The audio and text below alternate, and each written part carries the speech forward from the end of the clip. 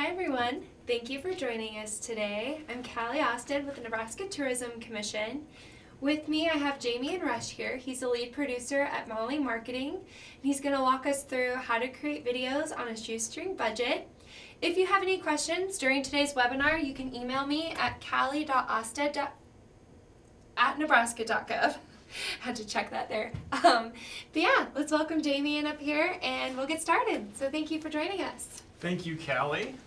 Hello everyone out there that's joining us for this webinar. We've got a few people here in the conference space, but yes, what I'm going to be talking about today is producing video on a shoestring budget.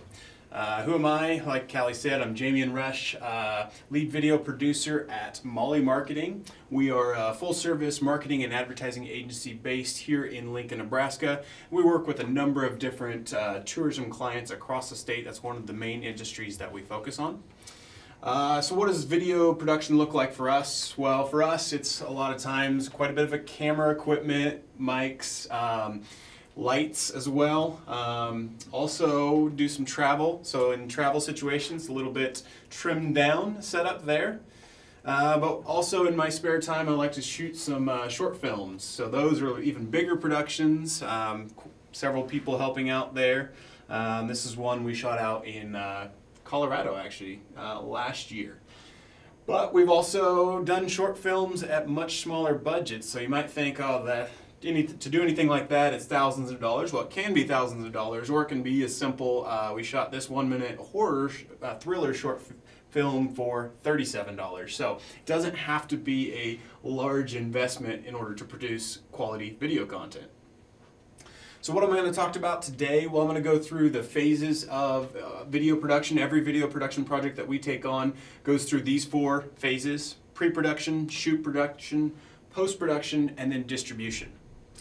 Now we're talking about pre-production. This is what takes place before we ever pick up the camera, before we ever have talent on screen. We want to plan out and be as thorough as possible before all that.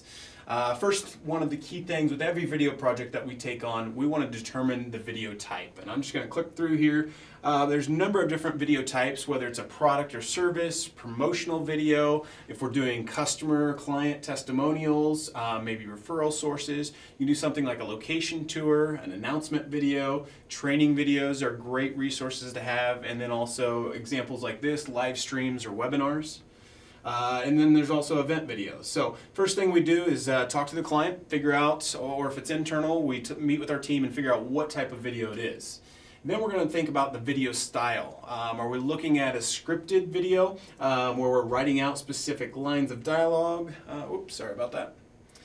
Get that back up. Or are we working with more of a narrative where we've got an interview or a voiceover or montage? We want to figure out what style we're working with, because that's going to influence, one, kind of the length of the video, the different assets that we're going to need, what we're going to need to do on production, all those extra elements. Some other common ones are montage style videos, so whether that's just video clips or photos with some music over top, or if it's a combination of all of those. A lot of times we're using documentary style interviews, but we'll also mix in a narrative voiceover that serves as our narrator and helps tie those segments together. When we're thinking of distribution channels, we want to get as much usage out of the content that we can. And this isn't necessarily just taking the same video and putting it in all of these different distribution channels. Oftentimes it's creating different versions of the video. So if we have a video dedicated for a client's website, we know we've got more of an active viewer, and it can be a little bit on the longer side. And by longer side, we're still talking only about 90 seconds to 2 minutes. But social media, we want to create a shorter version of that, because we know people's attention spans usually on social media, if we're catching them in a news feed, is going to be shorter. And so we want to have a different version. We also want to make sure, if we're going social media, that it's optimized with subtitles or on-screen text graphics, so that way the viewer is going to be able to get the message without clicking to play sound, because a lot of people are watching these videos without sound. We might have a version for email, we might do a live premiere, or we might repurpose and use it as in a location as an office display. So what are the pre-production documents that we work with? Typically, at least it's an outline. A lot of times for us, that's kind of our proposal. Our video proposal is basically our outline. If it's kind of a more in-depth project, we'll go into a storyboard, and a storyboard helps us visualize and plan out the production.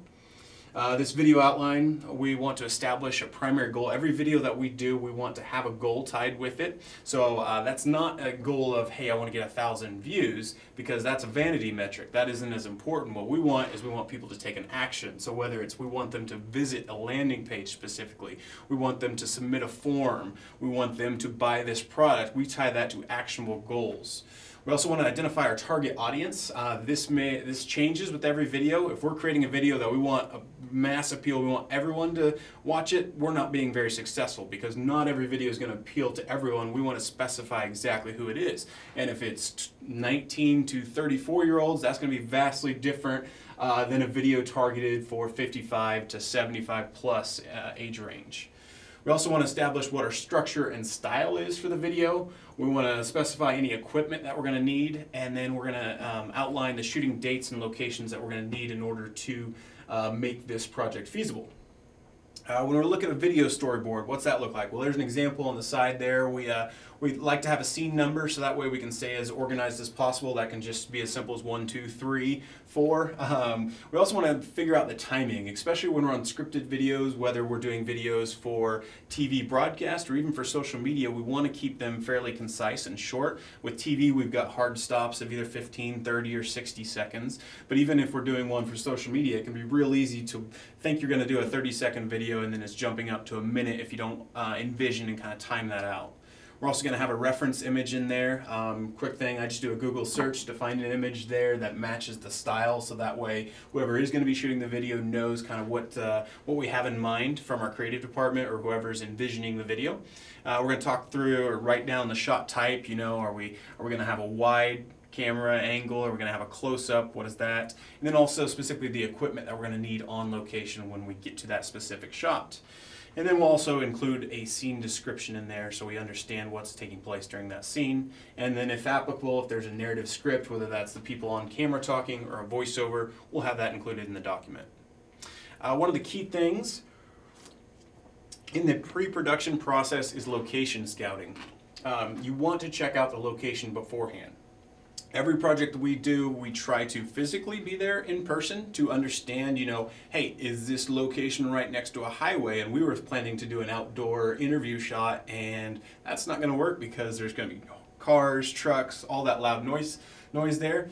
We also want to make sure we're at the same time of day that we plan to film. So we might come there and like see it in the middle of the day. Hey, the lighting's great here, but we plan to shoot 6, 7 o'clock in the evening, and that sun just went behind that building. We didn't even think of that, and now we have no light source. And so you want to make sure you're there at the same time of day that you're going to be filming. And that helps you plan out your video shoot. So oftentimes what I do is I just carry my smartphone with me, I pull that out, and I'll take reference photos or even videos beforehand so we get an idea of, hey, what's this going to actually look like in camera? Because how we see things is completely different than what you see in that 16:9 and that square aspect ratio. And so I'll oftentimes take reference photos and videos during that. Another thing is if you can't be there in location, you can hop onto tools such as Google Maps. You can online search it, or if it's someone you're working with, I oftentimes ask a client, hey, take some reference photos for me if we can't make it there. Take some videos, do a live video call with them so you're able to understand what the location. But at the end of the day, it's great storytelling is key. Your videos should be entertaining, informative, or engaging in order to get people to actually watch it.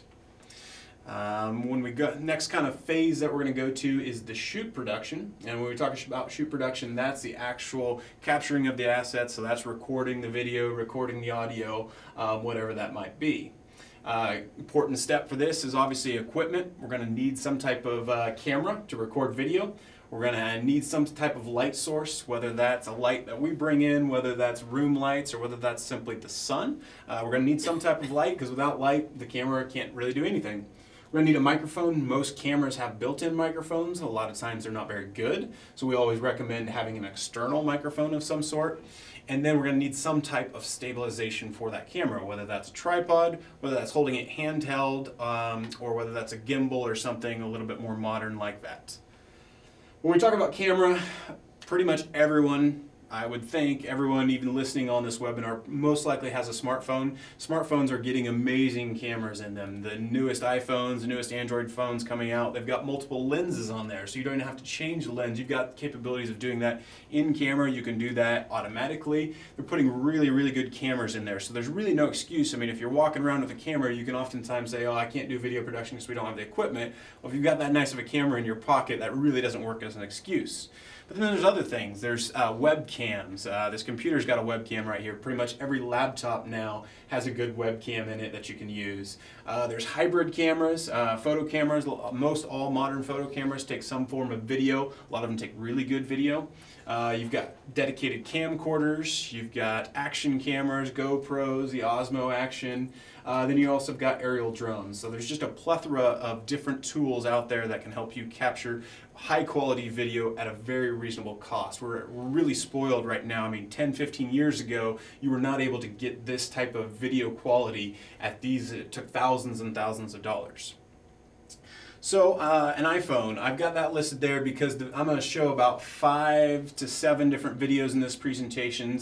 All the videos that we shot ourselves, we actually shot it on an iPhone. So we wanted to show you what it's actually capable of, because it's easy for us to say, hey, yeah, go shoot out on an iPhone, but I don't really have any examples. We took the honest approach. I mean, we have much more expensive equipment, but we said, you know, if we're going to preach it, let's actually do it. And so all the videos that we produced were shot on an iPhone and then edited on an iPad, actually. So when we talk lighting, the easiest and the most abundant light source out there, especially if you're outdoors, is the sun. So we recommend using the sun. You don't have to pay for that. That's a great light source. It's a light source that you kind of need to modify, whether that's not going in direct lighting from the sun or using a diffuser, and I've got a video that'll explain that. But inside, a great option is continuing to use that sun through a window and getting some of that light that bounces in there, or just using the available lights within a room. So whatever that's overhead lights, whether that's lamps, whatever you can find there.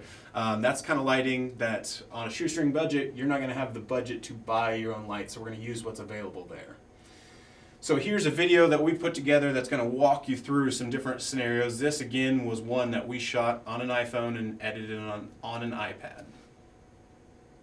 Alright, so the first thing for this video is we need to choose a location for filming, and we really like this conference room that lets in a lot of light. So we're going to use that to our advantage by placing our subject and the camera right next to that window. In this first scenario, we really haven't done much. We're just setting up the camera and we've got our lights on and window shade down. And you can see this is our least favorite because we don't get much separation from the background and it's not very flattering for our talent. So we're going to fix that by raising the curtains here and letting in a lot of that natural light. You know, realize quickly that that might be a little bit too overexposed, and so we're going to mainly reduce the exposure on the iPhone here and bring that down a little bit. And now you can see what our subject looks like there. There's some great separation with the background. I really like that, but it might be a little bit too dramatic for the look we're thinking, so we're going to bring those shades back down, but we're also going to flip off those lights. And here's our third scenario, which we like the best, which is our lights off and our window shade down, and this is a nice flattering look with a little bit of separation from the background. Before we finish up, we're going to lock our exposure and our focus by holding that, so that way it won't jump focus or change our exposure. But here's one last look at our first setup with the lights on and the window shade down. Then we brought that window shade up, let in that light, and here's our option number 2. And then finally, our third interior option that we like the best was our lights off and our window shade down.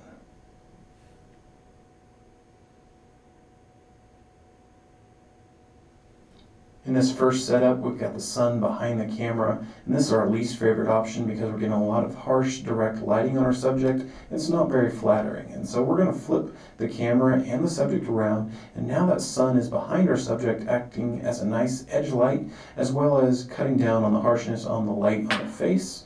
But our third and best option is actually to move our subject into the shade where we get nice natural light on the face, and it's much more flattering and appealing.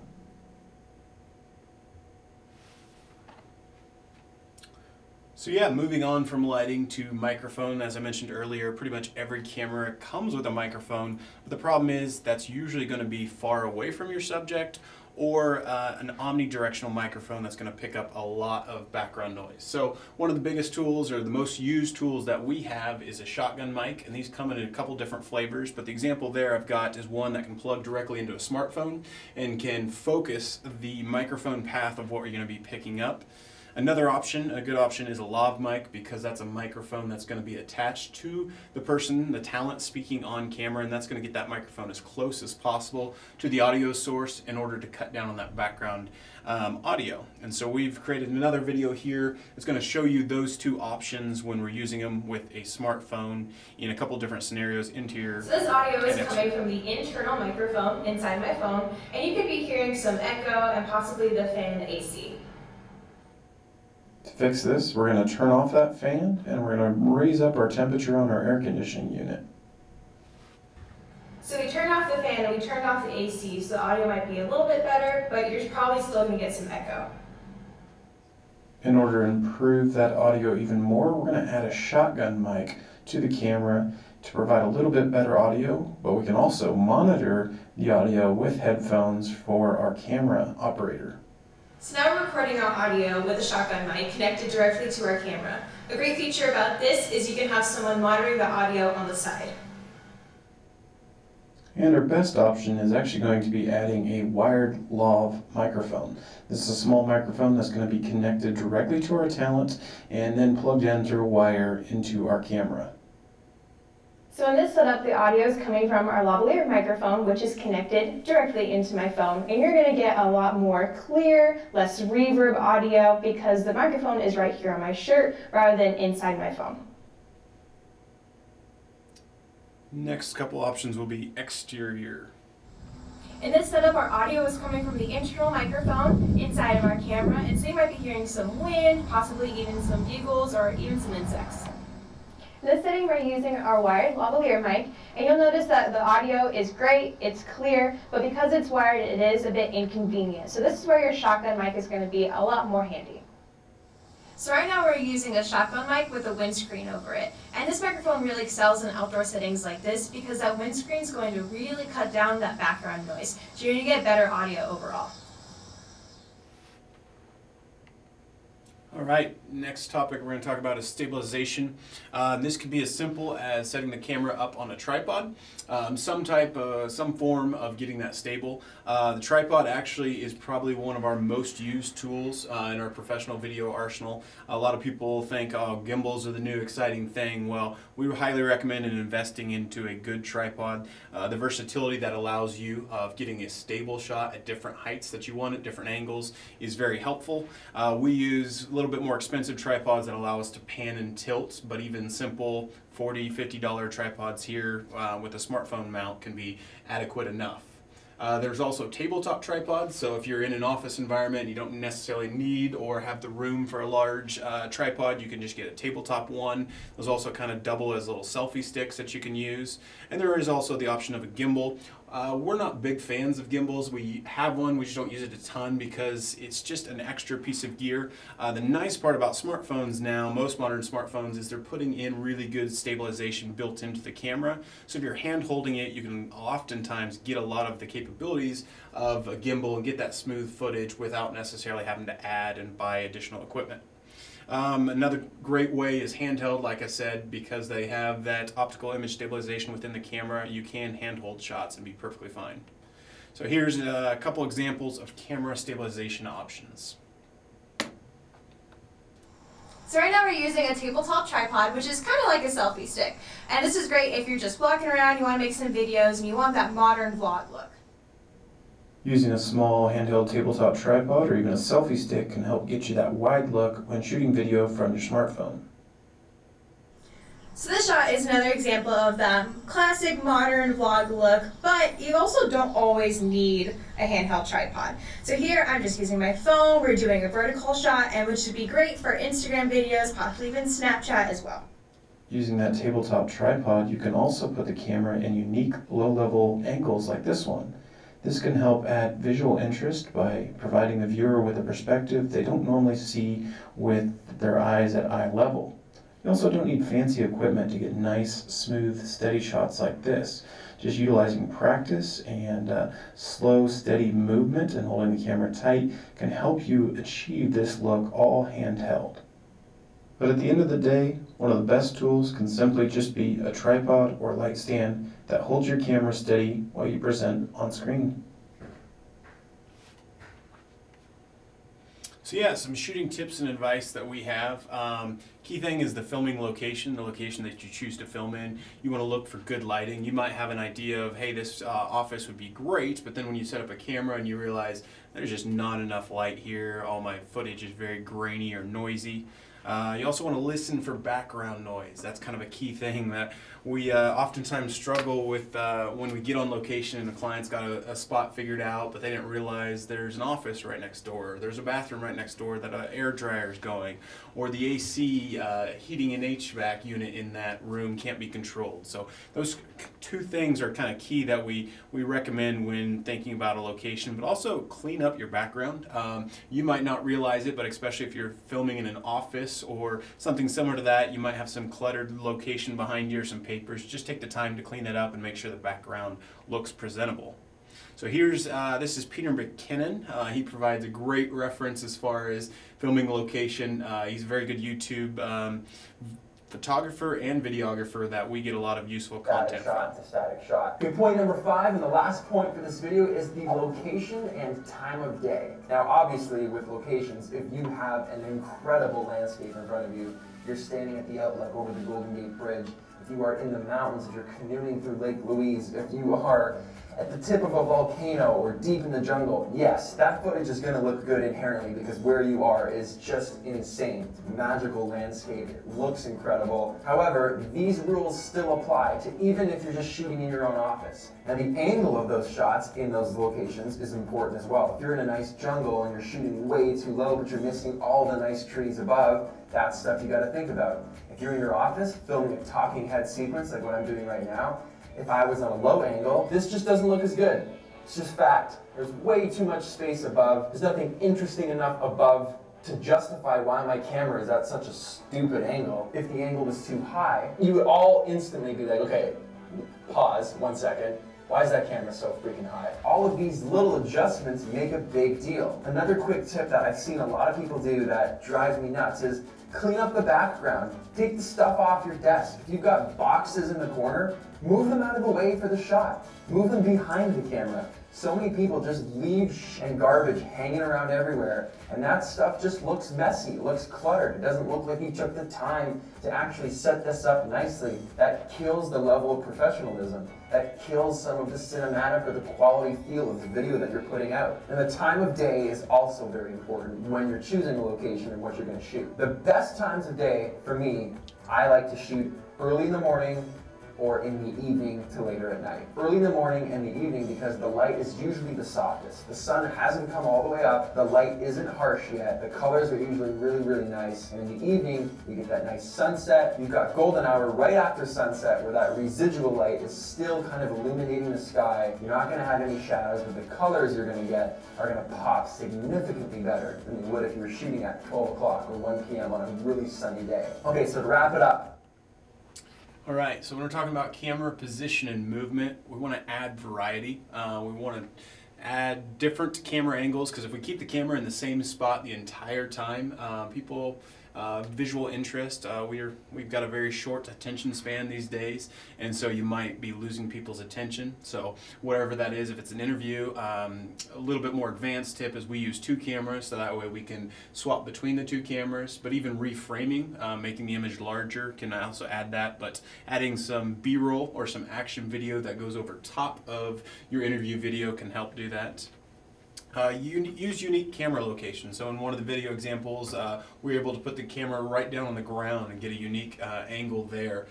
We see the world as humans and basically from 6 feet down to 4 feet. Some are a little bit lower, some might be a little bit taller, but we see the world at that angle. And so if we always keep the camera at that range, it isn't as visually interesting. The nice part about camera phones and smaller GoPros and stuff like that is we can put them in unique locations. It's not a big camera that we have to keep up on a tripod at either location. That's going to add visual interest and can help you in the storytelling aspect of what you're trying to do.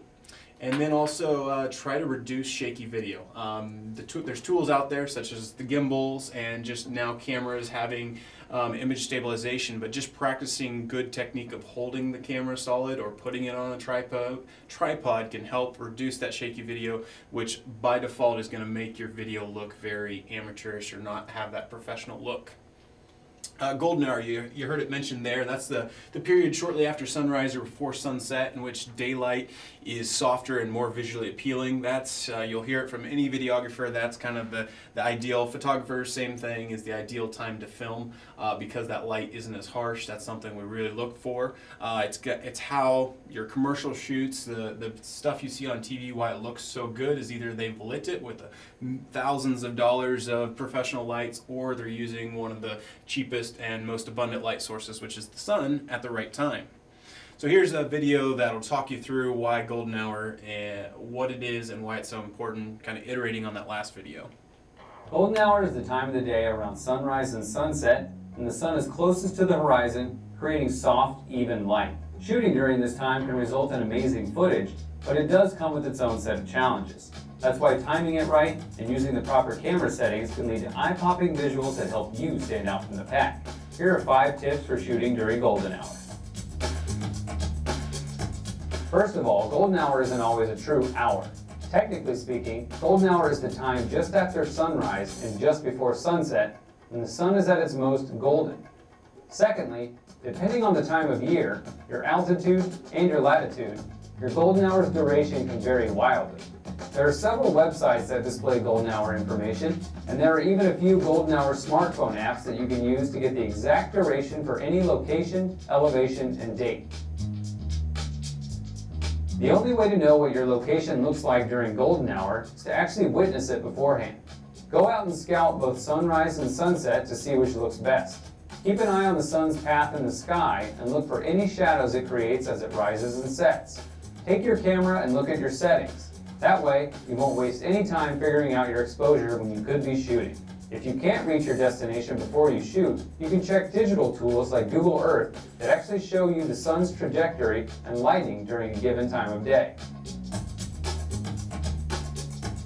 Blue hour is the time just before the sun rises or just after the sun sets, and there's still enough even, soft light to give you additional great-looking footage.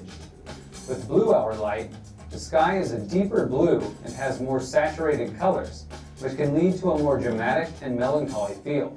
It can be difficult to match golden hour and blue hour shots, so work separately within each time period as much as possible.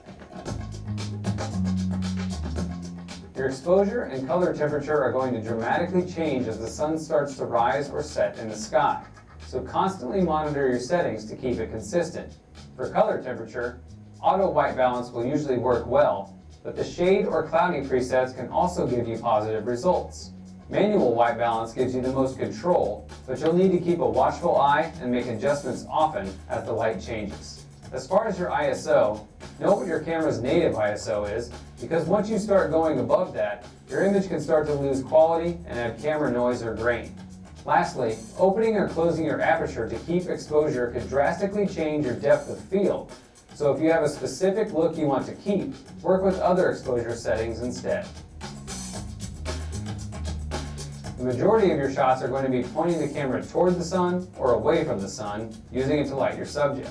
Try to experiment as well by using the sun in more creative ways, like as a rim light behind your subject, or trying to use the sun to create a nice lens flare. You can direct the sun's light with reflectors or bounce cards, or the sun can even be bounced off a body of water. No matter what you do, shooting during magic hour is incredibly beautiful and rewarding when you do it right. And you'll learn loads about using natural light in your productions along the way. As a bonus, you'll also learn how to shoot quickly within a tight window. If you like this video, subscribe to us on YouTube for more tutorials. You can also read the So that video is from Pond 5, puts out some really good content there. They're a stock video provider that we've used some footage from them and licensed when we wasn't feasible for us to capture that.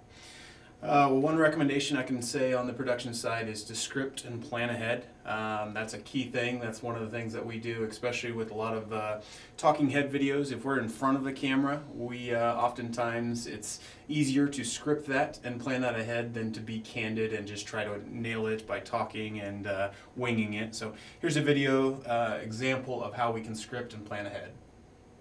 Hi, I'm Danny, the Assistant Video Producer at Mulling Marketing, and today I want to share with you a tool we recommend for recording videos just like this one.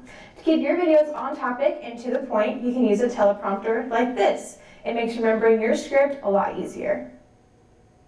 The video on the far left is a screen recording showing you what this app looks like on your phone.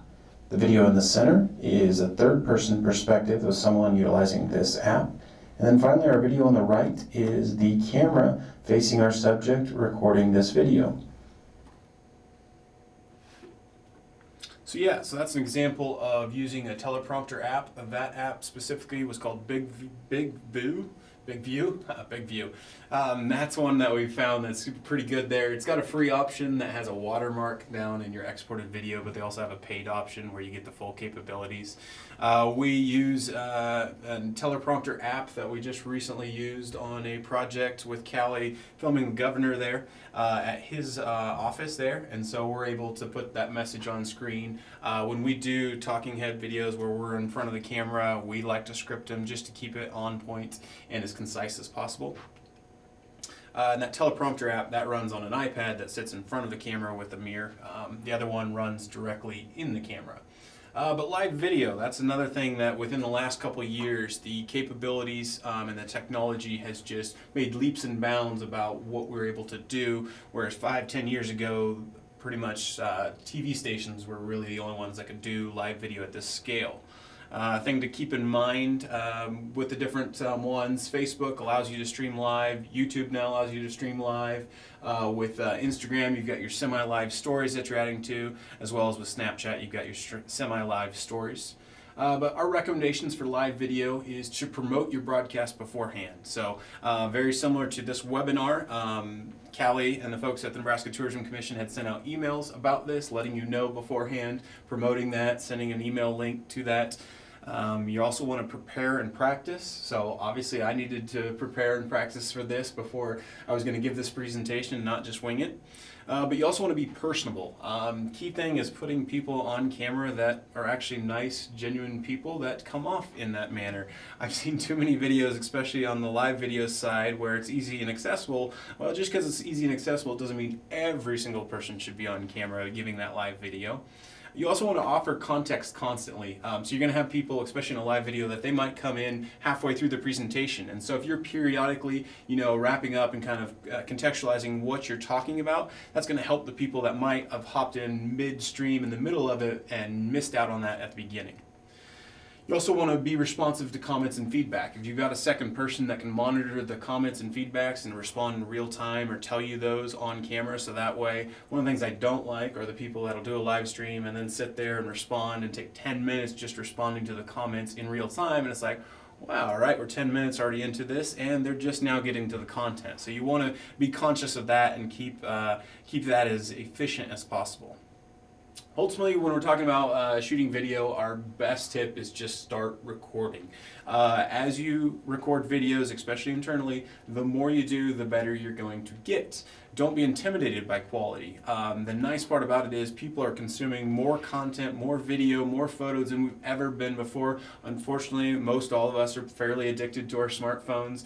We're on them a lot, and so what you're going to see is there's a wide gamut of the type of quality that's out there. There's a place for all quality levels. If you're a small business, people aren't expecting you to spend $10, $15, $20, $30,000 on a video project, because if you do, they're probably wondering, you're probably missing out in some other key areas. You don't have to be on that Nike, that Apple level of quality. Those those companies have millions of dollars to spend.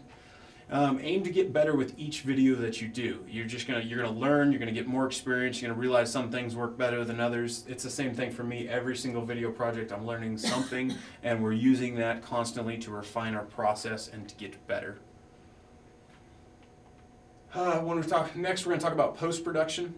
This is the editing. This is bringing together those assets. Live video is a little bit different, where you've kind of already got the video finished there. But anything that's non-live video, we're going to have some form of editing. The nice part about it is you can have your camera and your editing software and platform be the same with smartphone apps, tablet apps, computer apps, and then web apps. There's a number of different ways now, more than there ever has before. It's kind of a theme that's been going on here with technology on ways that you can edit video.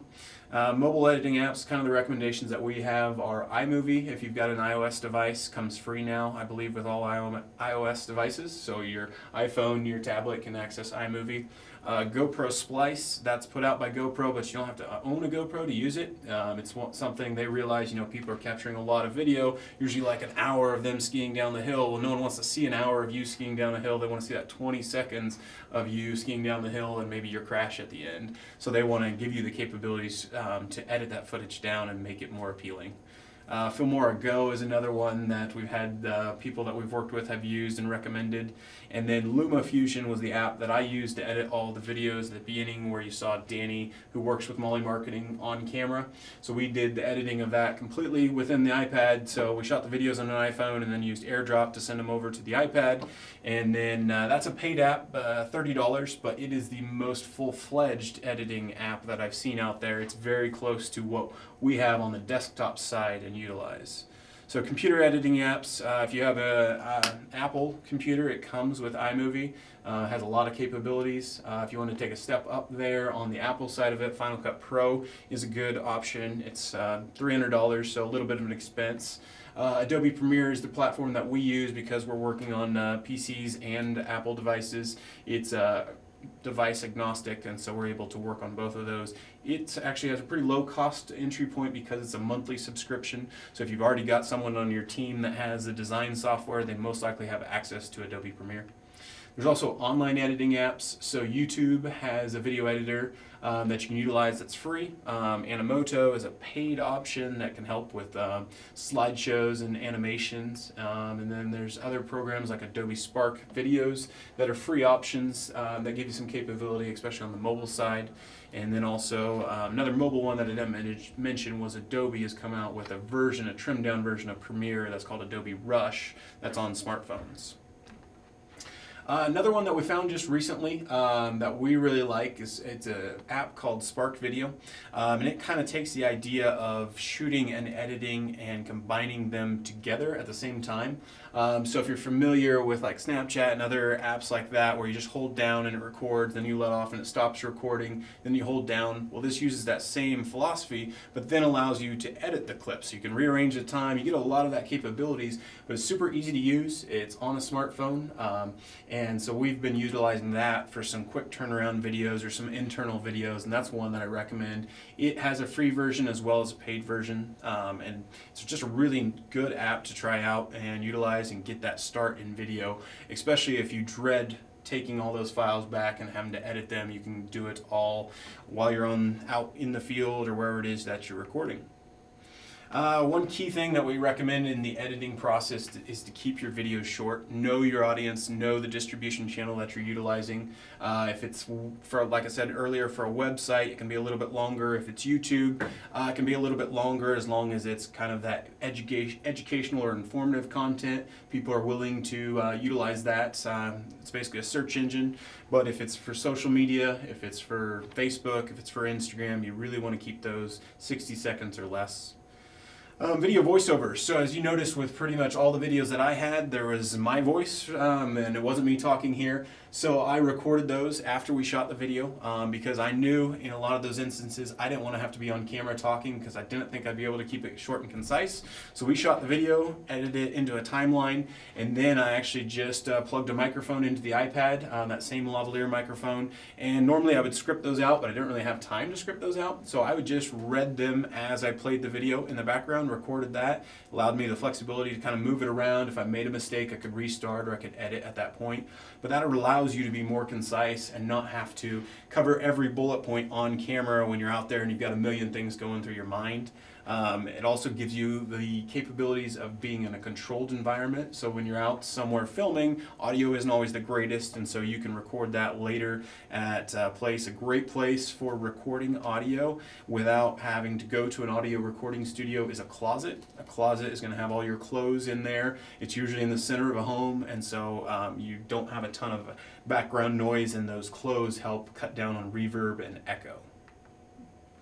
For music resources, we've got a couple up here that I'll kind of mention. We've in the past used premiumbeat.com. That's a pay per song model, so each song that you need, if you only needed one or two, that might be a great route to go. We actually utilize the next two, which is Artlist and Soundstripe. Those are annual subscriptions, and they're nice. You pay a one-time fee for the year, but then you get unlimited uses of songs on there. So we're using 5 to 10 songs a month on videos, so those definitely make sense for us.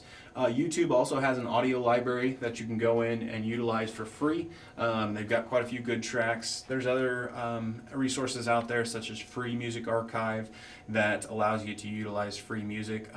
One key thing is we don't just take songs off the radio, download them, put them into our videos, because especially if we're selling something, we might have bought the song to play in an MP3 player, to play on our computer, but we haven't bought the rights for broadcast or for internet. So you want to shy away from using those. One of the reasons there, like I said, if you're selling a product, you could be liable for the copyright use of that. And then also it might get flagged by one of the social medias that you upload to it. YouTube has been pretty good about, it'll just recognize that it's someone else's content, and then you won't be able to collect ad revenue, and it'll actually give ad revenue to the content creator. Facebook, a lot of times, will just flag it and just let you know, hey, this video isn't going to get posted because you're using copyrighted content. All right, distribution. Unfortunately, the old adage that if you build it, they will come does not work with distribution. You've got to actually think through and have a strategy, and just uploading your video to YouTube that someone might have got away with a couple years ago, that's not a distribution strategy. That can be a part of the distribution strategy, but that's only one component. So what we recommend for a distribution strategy is to embed the video on your website if it makes sense. A lot of times people are coming to your website, and if you don't have the videos there, that's the first place someone's going to check. Then they might bounce over to your YouTube page, but if they know of you and have seen maybe a snippet of the video, but they want to go watch it again, make sure to have a place on your website where all of your videos are at. You can email the video link to followers and leads that can take them to your website. It's a great place, or the landing page specifically for that. You can also upload the video to your YouTube channel. Like I said, that's kind of the second place I go to when I'm researching videos and know of a brand that I saw one that I really wanted to see again. You can also upload the video to your Facebook page. There you can consider a paid boost of that post to help jumpstart the organic audience that you will reach with that. Same thing on Instagram. Facebook and Instagram are dialed in really well together since Instagram's owned by Facebook. So that's just one process of where you can just click, hey, I'm sending it over to Instagram as well. Twitter has a built-in video player as well. If you utilize Twitter, that could be an option. And LinkedIn just recently added a built-in video player as well. It had in the past just utilized YouTube. So all of those give you paid boost option. Another one is Pinterest, if that makes sense with your target market. That can be beneficial as well. So what does this look like in theory or in action?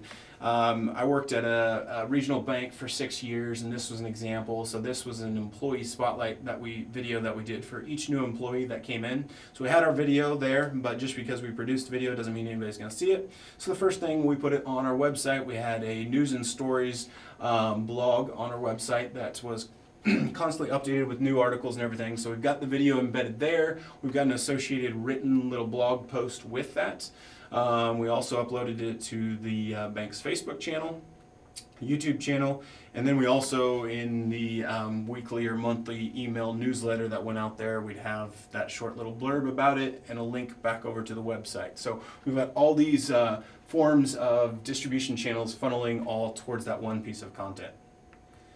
So when you talk about embedding videos on your website, YouTube is the best free option in my opinion. It gives you a lot of capabilities. The nice part about YouTube is they spent millions and millions of dollars making sure their videos play on just about every device, from TVs, tablets, smartphones, everything there. And so utilizing that can ensure that your video is going to play correctly.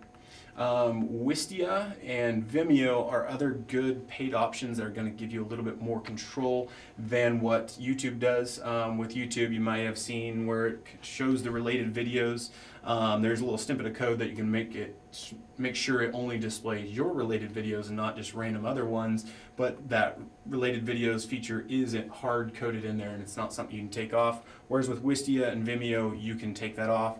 They give you additional capabilities as far as gating a video, so you could have your regular introduction, 15 seconds of starting the video, and then you could actually have an email form that drops down over the screen and requires them to input an email address and capture that lead in order to watch the rest of the video, and that's all directly in the video player. It's not an extra link that they have to go click over and get a link. It just really simplifies that. But again, those are paid options, so it depends on the budget that you have. So yeah, I went through that pretty quick. Callie, by chance, do we have any questions that came up? Yeah, I do have several questions here. I've been organizing them for you. Oh, awesome. It's been a really popular session, but let me go ahead and start off here. The first question actually comes out from Kimball, and they've asked, what audiences are most responsive to digital and video marketing? What audiences? Well, I mean, really, it's an easy thing. What I always recommend is kind of think through who your audience is and then talk to people that are actually in that audience. So if we're creating content for a client that targets, like I said, 18 to 25-year-olds, we might go grab and do a little bit of focus testing with a couple of 18 to 20-year-olds. Ask them, hey, what apps are you using? How do you use your smartphone? Are you watching videos on Facebook? Learn a little bit about that audience, or just do a little bit of research. There's a number of different companies out there that provide statistics and overall generational information there, but my biggest thing is I talk to the people that are in that target market and ask them, because they may see it completely different. We might think, hey, Facebook is a great way of reaching these younger generations, but they're not spending much time on there because their parents and their grandparents are on there, and so it might be, hey, they're using Instagram a lot and that's got a great tie-in with Facebook, let's utilize that. Awesome. And this is just a follow-up question. This comes from Grand Island. How do I gauge the successful results of digital media marketing? Digital media marketing, again, that's something that we don't look at vanity metrics. So vanity metrics are your views, your likes. Those are nice ways to gauge popularity of content, but ultimately it comes down to having a specific goal tied to that specific type of content. So like I said, we're not creating a video to get views. We're not trying to make the next viral video, because that's not exactly a science and is very difficult to do. What we want is a specific action that people are going to take. So whether that's if it's a travel and tourism destination, one of the key things that with a lot of travel and tourism destinations is get people to get your guide. Whether that's the printed version or a downloaded version, you know, that might be what our video is specifically geared towards. And so the version that's on Facebook may just be pointing them towards the website to get more information, because, hey, we might be catching someone that isn't even familiar with our destination, but we want to kind of prick their interest. Whereas the video on our website, someone's actively come there, they've shown interest in there, that could be a little bit more in depth, and that one could actually have the hard sell of downloading that guide. So it's really about establishing, you know, what is that specific goal that we want this video to do. We can have secondary goals, but really that's what's going to measure the success of it, and that's ultimately how we're going to gauge, hey, was this a success? Did we have 60 people download our guide or get our guide sent to them? That's how we're going to measure it, not necessarily, hey, we had 600 views. Well, great, what did 600 views do for us, though? Great. And the next question I have comes from Ord, Nebraska, and they're looking for advice. So they sent me, how do I approach digital media marketing if I don't have a strong digital presence? So mostly I'm involved in traditional marketing solutions. Can you tell me what to do to start? Well, on that, my recommendation would be to start small. I imagine they probably have a website, so there's your first step into that. Is that website optimized for social, or not social, but for mobile? Key things there is just making sure it's accessible from a smartphone, and then kind of testing the waters with social media. That's a great way to get out there. For free. Obviously, the more you utilize it, the bigger you become. Facebook is a business. They have shareholders, and so some of that requires you to pay, but it doesn't have to be. You're not signing a $10,000 budget. I've boosted $5 posts for people just to kind of give it a little bit of a jump start, and then they start sharing, liking, getting a little bit of traction, and then there's that organic growth that can come from that. But another recommendation I'd say is maybe reach out to some local resources. If there's someone, a lot of times it typically can be younger people that have a good grasp with that. Just sit down, talk with them, find out if there's anyone in your community that offers that service or can at least provide some training. There's a ton of webinars online. That's kind of the thing that a big recommendation of mine. About 80% of what I learned, what I do on a daily basis when it comes to video production was self-taught, and it was self-taught by going online. Videos, webinars, different courses that you can take online. So as long as you've got an internet access, doesn't matter where you are in the world, you can get information. So those are my biggest recommendations. Wonderful.